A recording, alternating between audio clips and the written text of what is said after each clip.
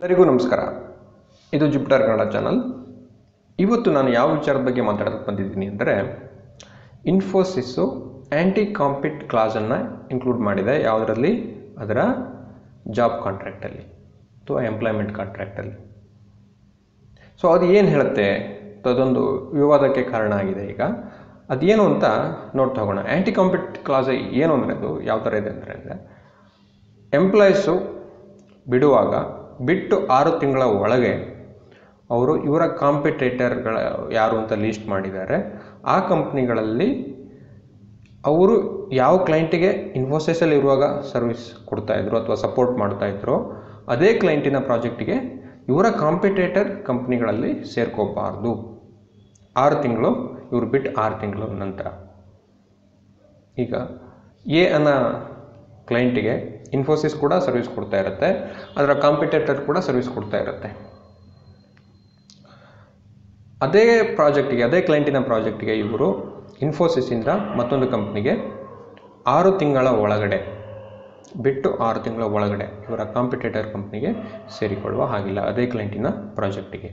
ಆ ಥರ ಜಾಬ್ ಕಾಂಟ್ರಾಕ್ಟಲ್ಲಿ ಇದೆ ಒಂದು ಆ್ಯಂಟಿ ಕಾಂಪಿಟ್ ಕ್ಲಾಸು. ನೀವು ಕಾಂಪಿಟೇಟರ್ ಕಂಪ್ನಿಗೆ ಸೇರ್ಕೋಬೋದು, ಆದರೆ ನೀವು ಯಾವ ಕ್ಲೈಂಟಿಗೆ ಸಪೋರ್ಟ್ ಮಾಡ್ತಾ ಇದ್ವೋ ಲಾಸ್ಟ್ 12 ಮಂತ್ಸಲ್ಲಿ ಇನ್ಫೋಸಿಸಲ್ಲಿ, ಆ ಕ್ಲೈಂಟಿನ ಪ್ರಾಜೆಕ್ಟಿಗೆ ಸೇರ್ಕೋಬಾರ್ದು ಅಷ್ಟೇ. ಬೇರೆ ಪ್ರಾಜೆಕ್ಟಿಗೆ ಸೇರಿಕೊಂಡ್ರೆ ಓಕೆ, ಅದು ಜಾಬ್ ಕಾಂಟ್ರಾಕ್ಟಲ್ಲಿ ಇರೋದು. ಆದರೆ ಇದ್ರ ಬಗ್ಗೆ ಪುಣೆ ಬೇಸ್ಡ್ ಒಂದು ಲೇಬರ್ ಆರ್ಗನೈಸೇಷನ್ ಅಥವಾ ವರ್ಕರ್ ಆರ್ಗನೈಸೇಷನ್ನು ಲೇಬರ್ ಮಿನಿಸ್ಟ್ರಿಗೆ ಕಂಪ್ಲೇಂಟನ್ನು ಕೊಟ್ಟಿದೆ. ಈಗ ಅದು ನಾನು ಬಿಸ್ನೆಸ್ ಸ್ಟ್ಯಾಂಡರ್ಡಿನ ಒಂದು ಲೇಖನವನ್ನು ನೋಡ್ತಾ ಇದ್ದೆ. A Pune based IT union, the ನ್ಯಾಸೆಂಟ್ information technology employees United has return to the union labour ministry seeking the removal of the class, calling it arbitrary, unethical and illegal ಅಂತ ಹೇಳಿದೆ. ಇನ್ಫೋಸಿಸ್ಸು ಇದಕ್ಕೆ ಒಂದು ಜಸ್ಟಿಫಿಕೇಷನ್ನ ಕೊಟ್ಟಿದೆ. ಏನು ಅಂತ ಅಂದರೆ, ನಮ್ಮ ಅಟ್ರಿಷನ್ ರೇಟು ಜಾಸ್ತಿ ಆಗಿದೆ, 27.7% ಆಗಿದೆ.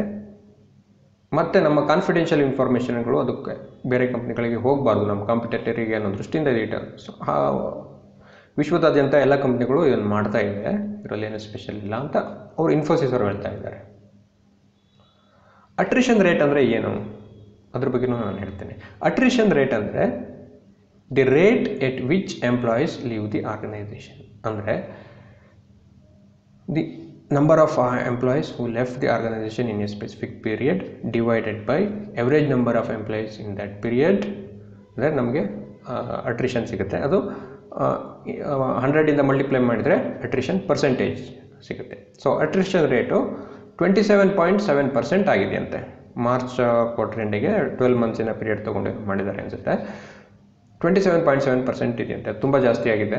ಸೊ ಅದಕ್ಕೋಸ್ಕರ ನಾವು ಇಂಪ್ಲಿಮೆಂಟ್ ಮಾಡ್ತಾ ಇದ್ದೀವಿ. ಮತ್ತು ಕಾನ್ಫಿಡೆನ್ಷಿಯಲ್ ಇನ್ಫಾರ್ಮೇಷನ್ಗಳು ಬೇರೆ ಕಾಂಪಿಟೇಟರ್ಸ್ಗೆ ಮೂವ್ ಆಗಬಾರ್ದು ಅಂತ ಯಾವುದೋ ಒಂದು ಸ್ಪೆಸಿಫಿಕ್ ವೇಯಲ್ಲಿ ಕ್ಲೈಂಟಿಗೆ ಸೊಲ್ಯೂಷನ್ಸನ್ನು ಕೊಡ್ತಾ ಇರ್ತಾರೆ. ನಮ್ಮ ಕಾಂಪಿಟೇಟರು ಕೂಡ ಆ ಕ್ಲೈಂಟಿಗೆ ಸರ್ವಿಸ್ ಕೊಡ್ತಾ ಇರ್ತಾರೆ.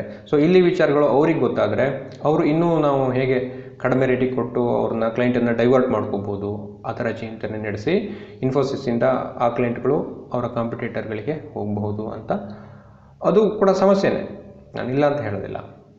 ಆದರೆ ಎಂಪ್ಲಾಯಿ ದೃಷ್ಟಿಯಿಂದ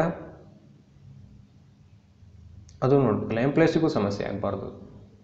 ಆದರೆ ಇಲ್ಲಿ ಇನ್ನೂ ಒಂದು ವಿಚಾರ ಇದೆ.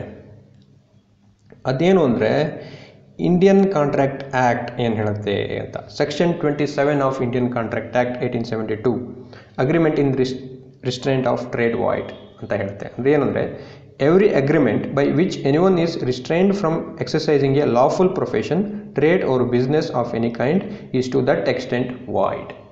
ಅಂದರೆ ಈಗ ಯಾರೊಬ್ಬರು 6 ತಿಂಗಳೊಳಗೆ ಸೇರ್ಕೊಬಿಟ್ರು ಅಂದರೆ ಅದಕ್ಕೆ ಇದು ಕೇಸ್ ಹಾಕಿದರೆ ಇದು ನಿಲ್ಲಲ್ಲ.